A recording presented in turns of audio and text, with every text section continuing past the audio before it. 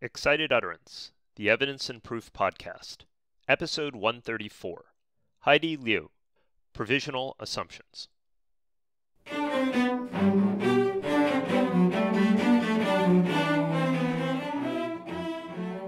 Welcome to Excited Utterance. I'm your host, Ed Chang from Vanderbilt Law School. Excited Utterance is your podcast for cutting-edge scholarship and developments in the world of evidence. We bring virtual workshops to you throughout the academic year. This week, our guest is Heidi Liu. Heidi is an associate professor of law at George Washington University. She teaches torts and evidence, and her research focuses on decision-making, particularly in the discrimination and evidentiary contexts. Our podcast today features Heidi's new article, Provisional Assumptions. It was published last year in the Southern California Law Review. In it, Heidi takes on jury instructions to disregard or otherwise not consider evidence. In the practice of evidence law, we see these instructions all the time. The jury will disregard the witness's last statement, or, ladies and gentlemen of the jury, you are not to consider whether the parties were covered by insurance. But while these instructions are incredibly common, I don't think any of us really believe that they work very well. We accept the fictions because they enable the trial system to work, but we all know that they're fictions. Heidi, however, offers a new idea. What if rather than telling jurors to disregard or not think about certain kinds of evidence, we instead told jurors to assume a provisional fact? So rather than saying, don't consider insurance, we said, assume that the party doesn't have insurance. Would that fix the psychological problem? My interview with Heidi finds out. Heidi, delighted to have you on Excited Utterance. Welcome. Thank you for the invitation. I'm delighted as well to be here. I think most of our audience is going to be familiar with the target of your paper, which you call jury admonitions, when courts tell jurors either to disregard inadmissible evidence or use it for a particular purpose. And I think it's safe to say that most of us in the evidence world has long suspected that these admonitions basically don't work. They're fictions. But at the same time, I think that probably most of us don't have a good idea why they don't work from a psychological perspective. So to start us off, can you tell us a little bit more about that? What are some of the reasons why jury admonitions don't work? Yeah, so absolutely. It's the case that these admonitions to disregard information are often, as you said, quite fictive. And there's been a lot of research showing that not only do jurors not disregard, but they also sometimes engage in backlash. They might actually yield higher damages amounts after they hear a admonition. But there are a couple different theories in play for why jurors wouldn't consider information. One comes back to a theory of mental control. And I'm going to just tell a story, which is that often you'll hear some psychological studies that say, don't think of a white bear. So take this famous study. It's really about how often to think about a white bear. And so the researchers divide everybody into three groups. They say, we want you to ring a bell every time you think of a white bear. They ask one group to do that. They ask the second group to say, think as hard as you can about white bears and ring the bell when you do so. And then this third group tries really hard not to think about a white bear, and they have to ring the bell too. And it's this third group that rings the bell the most, suggesting that it's really hard for us to mentally control what not to think about. And it's really specifically harder to not do something like disregard information when you keep thinking about not doing it. There's a second theory in play too, which is psychological reactance, which is that folks tend to act out subconsciously when there are constraints on their autonomy. And so you might see that in these studies that show increased damages after someone has given an admonition to disregard information that's quite salient, for instance, to a plaintiff's or defendant's financial prospects or whether they have insurance on hand, as in my paper. And so it's very difficult, I think, ultimately for people to not consider information, especially if that restraint or admonition is constantly in front of them. It's hard to disregard things that they're constantly asked to disregard. One of the natural responses here, and you talk about this in your paper, is that courts should just be more careful about blindfolding the jury. So, in other words, we should use in limine motions more often so we don't have to do this admonition or this idea of disregarding evidence at all. But you suggest that that doesn't solve the problem either. Why not? Yeah, so I think that courts have a lot of tools at their disposal. And as you've mentioned, that they could use them. They could use motion and limines. They could use Rule 411, which is already in there. And of course, we have just talked about jury admonitions, both in the curative aspect and perhaps right before the deliberation. But I don't think that they're quite as useful because, one, leakage is always possible. I think it's hard to say that this gatekeeping exercise is going to work all of the time because I suggest that admonitions backfire. But the second thing is that juries speculate. And one of the things that I think about in formulating this paper was Sherry Diamond and Neil Vinbar's, among others, really incredible Arizona jury project. And so they were able to get access to recordings of jurors. And what happens there is that there are these jurors who have been instructed not to consider various things, including insurance information, and they end up speculating about that very thing even though they have no information on the books. They didn't even have any affirmative exposure to this information at trial. They just knew that it mattered to their thinking and they raised it themselves and they speculated about it. And in fact, it's sort of interesting because at some parts they go up and they ask the judge and they say, "Is there any insurance?" And the judge says, "I can't answer that question." And you end up in the situation where the jury is thinking about it and they're really frustrated about not thinking about it. And the judge has acted correctly under our rules of evidence and has said, actually, we said we weren't going to consider this under a motion in limine. And yet that way of thinking has already injected into the jury's deliberations. If I remember correctly, in that Diamond and Vidmar paper, or at least one of their papers, they suggest because of this speculation concern that the better jury instruction is not, I can't say anything or disregard it. It's that you want to explain why the evidence is inadmissible or why the juries shouldn't speculate. Are those tactics any better? I do think that they are a little bit better than just telling juries to disregard the information at all. I think that we ought to value juries generally as decision makers within the broader range of legal decision making, especially as they've kind of been put in this position. I think that is helpful. I will say that there has been a recent study that suggests that you want to actually ask jurors that one intervention that's successful is to say, hey, imagine the consequences if you decide a case on inadmissible information. Imagine if this happened to you. That actually has seemed to be the most successful approach. It's just that it's hard to imagine integrating that very particularized personal approach at trial. And so I think that there is something to be said about giving juries more information and explaining the process to them, but it's not a complete solution. So the alternative that you propose in your paper, which I find exceptionally creative and interesting, is what you call provisional assumptions. Tell us more about how these provisional assumptions work. Sure. So I'll say at the outset that the way that I was thinking about these interventions is that if admonitions aren't successful because they focus attention on the thing that's supposed to be disregarded, that we actually ought to try to shift folks away from that information generally. And one of the things that I took inspiration from was actually a lot of public health studies or studies in psychology. If I can just move to cigarettes for a moment, there's sort of behavioral evidence from smoking cessation that in order to stop smoking, it's a lot better to replace the habit than to just purely ignore it at all. And so, my hypothesis in this paper was to say this might actually be more applicable to jury decision making than we thought. It's easier to change focus than to remove it. And so, a provisional assumption relies on that same intuition.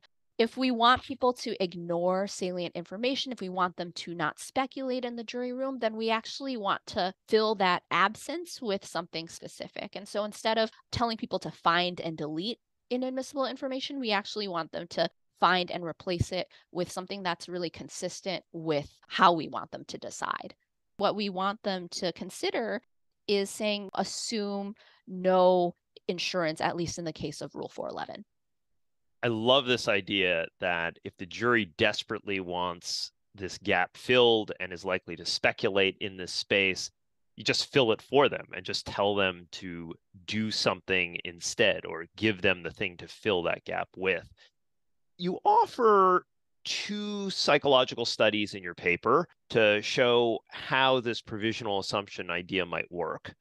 And unfortunately, we don't have time to get into all of the details of those studies, but I was hoping that you might be able to give our audience a basic idea of how those studies are set up and then some of the main takeaways or results from those studies.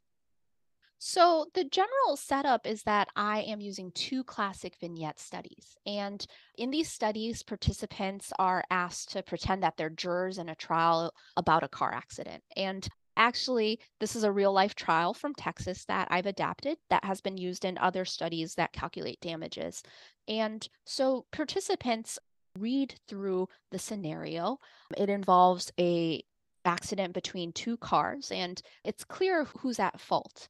And what's really important in this study is that the participants are essentially divided into two groups. Half of the participants receive this provisional assumption, and the other half don't. And so during the introduction, only those half of the people in the treatment condition see an extra statement which says that assume neither party has insurance, assume the plaintiff doesn't have insurance, assume the defendant doesn't. And so they get a description of the accident, of the injury that this plaintiff is suffering, and then a quick discussion of the damages the plaintiff has suffered.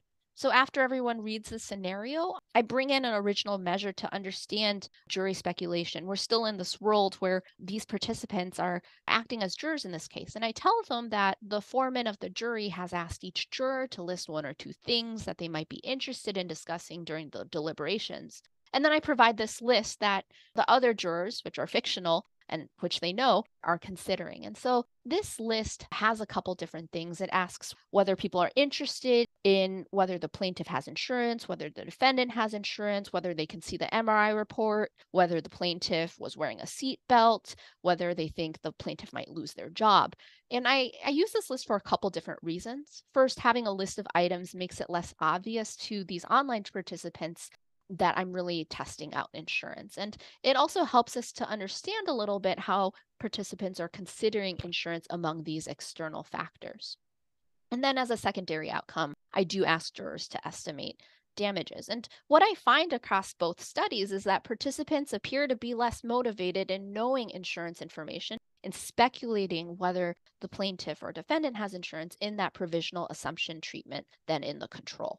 They are rating their interest as lower on that scale in the treatment condition where they have that assumption relative to the control condition. Just to make clear, right? So the control here is the usual way, which is disregard any information about insurance as opposed to assume that there is no insurance. Absolutely, yes. So in the treatment condition, we say assume no insurance. And so what we find is that participants are less interested in plaintiffs and defendants' insurance, at least in study two. And so this assumption is associated with about a 25% drop in interest, which I think is a relatively large change in behavior among other experimental studies. And the other difference that we see is that respondents who receive this provisional assumption, rather than be interested in the plaintiff's insurance status, appear to shift their interest to the plaintiff's behavior. And so there's more interest among those who receive the provisional assumption in looking at whether the plaintiff was wearing a seatbelt or not. You can argue about whether that's a good thing or a bad thing, but it does suggest to me that these individual respondents or jurors are potentially shifting to information that is admissible. And I think that's what we're trying to do when we say we want to disregard information that is inadmissible. I think these results are super interesting. Certainly, it suggests that filling in the blanks does, in fact, reduce the salience of some of these questions, in this particular case about insurance. One interesting finding that I found in your study was that the provisional assumption seems to have resulted in a greater amount of damages given. And one thing that I thought was interesting about that, it's a little bit counterintuitive because you would think that actually assume that defendants do not have insurance would result in less damages. But I think it in some ways bears out what Diamond and Vidmar saw, which was that the jurors perhaps are more concerned about the double counting problem, the fact that plaintiff might have insurance and therefore has already received some compensation for the injuries, rather than the deep pocket problem, which is that defendant has liability insurance, so who cares? We'll just give the plaintiff more money. Do I have that right? I share that same intuition as well. I'm reminded of the different roots of Rule 411. Some folks say that Rule 411 is really meant to protect against this deep pockets hypothesis. And other folks say, well, actually, it's really meant to be something that's much more similar to the collateral source rule. And my inclination is to say that Diamond and Vidmar, that study is relatively recent compared to those theories. And I think we should trust juror transcripts a little bit more, that jurors are really concerned about the plaintiff recovering more than they should. I will say that in the second study of this paper, I don't find any differences in damages between the two conditions. And of course, this is an exploratory study, and so I don't want to put too much weight on this. But my sense is that when you give participants or jurors more information about damages, in that second study, I said, hey, I think this is how much the medical costs might cost, that actually helps to reduce the differences in damages. And we see that also in other aspects of psychological literature.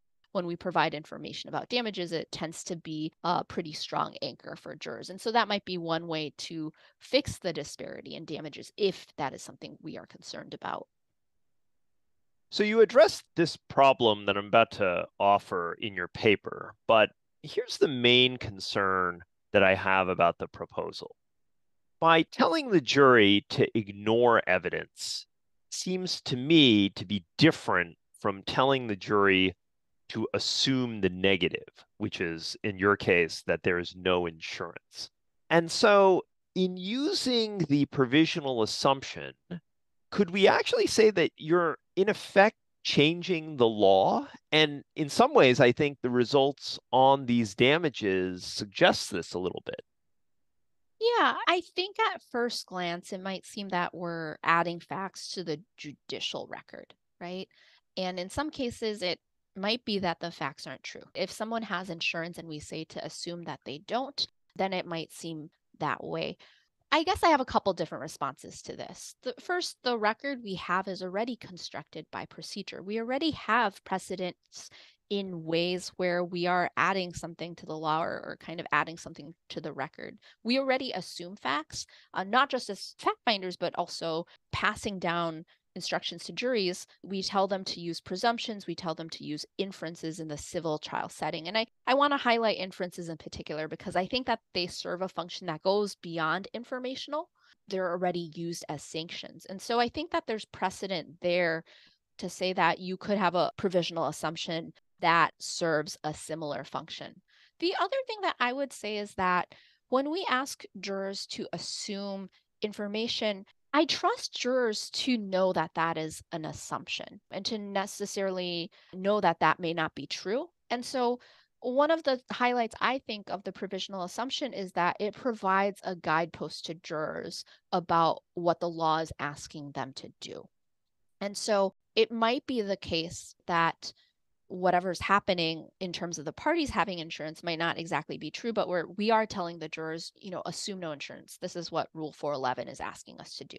To be clear, I don't have a stance on whether the rule should be assume no insurance or assume insurance, because it could go differently. But what the paper is really trying to get at is that we do need to standardize the rule around this prohibition to correctly reflect what we think the law's reasoning with the exclusion. There's a bit of a philosophical question here about what evidence rules mean. It seems to me that the idea of a provisional assumption works great if we're interpreting evidence rules from a purposivist perspective. So if what you're trying to do is further the purpose of the statute, which is when we say you're not allowed to consider insurance, we actually mean we want you to assume that the party doesn't have insurance, then that works great. But I think it's a bit more ambiguous from a textualist perspective.